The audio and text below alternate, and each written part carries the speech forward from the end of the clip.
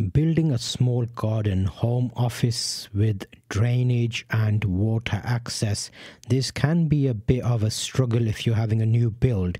Luckily, we had this in mind when we created this build. This is day 20 and day 21 of the build. If you're already following along, there's a playlist of all these videos. I basically shared everything from the start of this process, from getting planning permission all the way to where we are today. You can see here when they laid the floor foundations, they left this gap. It's just about a foot. I could literally fit my foot in there. And in a lot of videos, this wasn't as visible because obviously I was filming from like an angle. But what we have got is there will be enough space to have a soil pipe to come out of the building and join onto the existing drainage. In the UK, if you're planning a build, part of the inspection process is going to be they check if you have good drainage and how you are linking to existing drainage for surface water and any other foul water, basically drain water or toilet flushing water. So you'll see in the inner wall they left a gap, as in they left a few bricks, but I don't know why on the outer wall they didn't leave the space. So for example, you can see here now they've having to hammer drill through the block. I feel like they weren't 100% sure where the toilet would be going, even though I said where I wanted it. They wanted to make sure the wall is built and then we could have the pipe as far on the edge of the corner as possible. So right now there where the pipe is coming out is actually the internal edge. So what he did was he dug up the soil from the garden, lifted the slabs. If you remember in the previous episode, we slabbed our garden and we put sand in the gaps to stop moss and stuff growing in the slabs, the patio. You can see here now this pipe work is just tedious. It's bits and bobs, joining things together, getting the right brackets, and they can be quite expensive for these soil pipes. The joins are somewhere in the region of like £15 to £20 per join, depending on the type of join and the junctions and the T-joins and all sorts. So you'll see here he made quite light work of it, and we had a separate drainage system. So I wanted the rainwater from the front of this house where there would be a slope to come into like a driveway type gutter, you know, where we walkway, the long walkways. And this is the black long there, you can see here just as he laid behind him, that block driveway gutter type thing that will link onto the soil pipe, but the soil pipe will be underground for the toilet, and we can have a join on that for the shower and the sink, so it all goes down one pipe because it's all foul water, and the rainwater will go through a separate guttering system. So this episode you will see all of that broken down in terms of how long you can expect this type of thing to take. It's not time intensive, it's just having the right joins, making the holes the right size and making sure it's done in the right way. So on the first day they did not put a small lintel above the soil pipe. It's like a little bit of a cement supporting thing. So we sent photos to the inspector, and the first time the inspectors actually said anything of any rejection type situation. So he said on top of that soil pipe you need to have a lintel. So this makes me feel like, okay, so the inspector does know what he's talking about. And then I told the builders, and then the builders said, okay, you don't need one, but I will put one above there because the inspectors asked. So he's put a lintel, which is basically like a big slab, not a slab, but like a beam, a concrete beam above the soil pipe.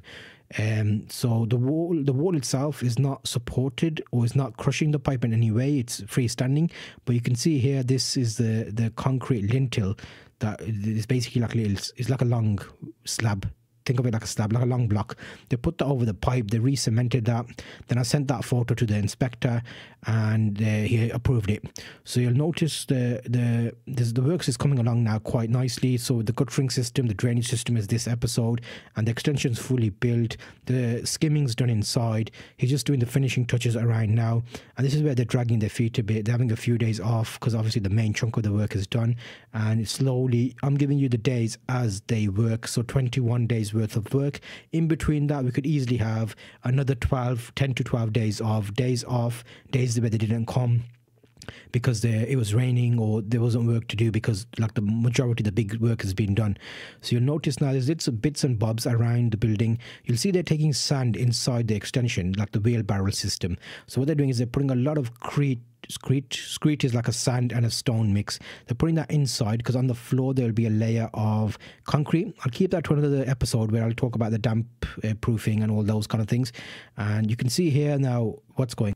We had the old like the clay pipes in the ground, so we use a special joint to join that onto the drain. So the shower water, the kitchen, because remember in the existing house we have a shower, bath, and that's separate, so we got the drainage for that. And then internally he started doing the pipes. So I already pre-planned having some type of extension on the back of this house, because I left a hot, a cold on this, and an electrical point which we could expand off.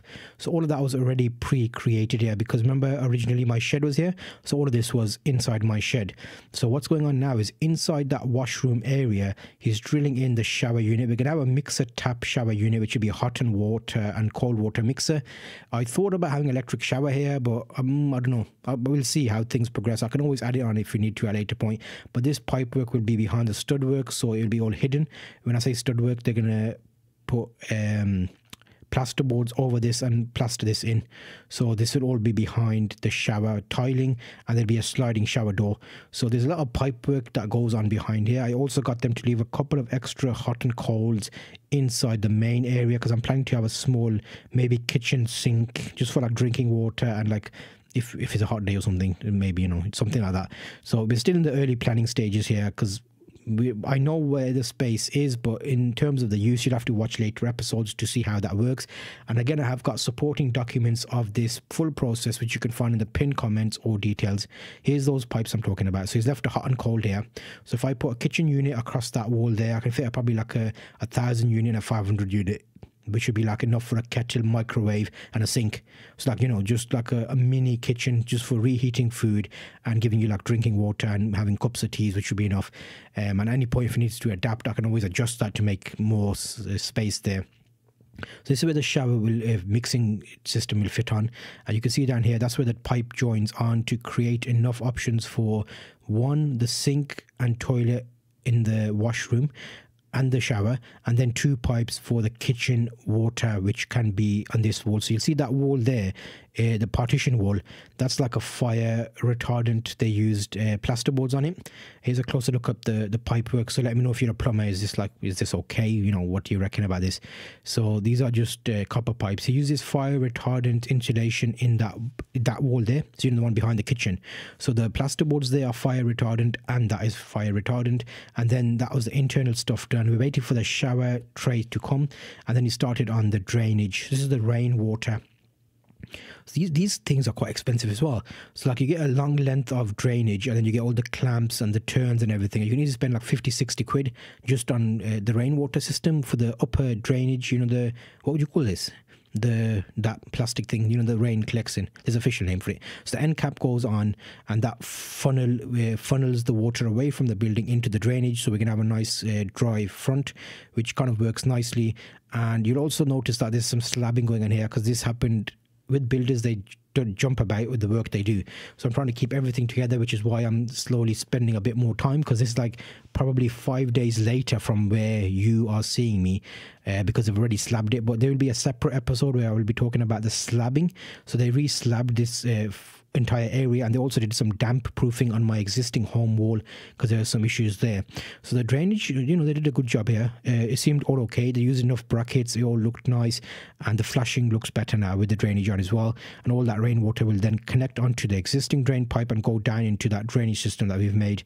So nice clean finish overall. You know, 4 out of 5 stars.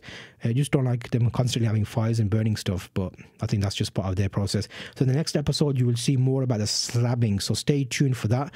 And if you're not already subscribe so you can follow along with this journey, and you'll end up seeing me in one episode later on. I've already been to IKEA to look for a kitchen, so you'll see that in a later episode as well. See you on the next episode.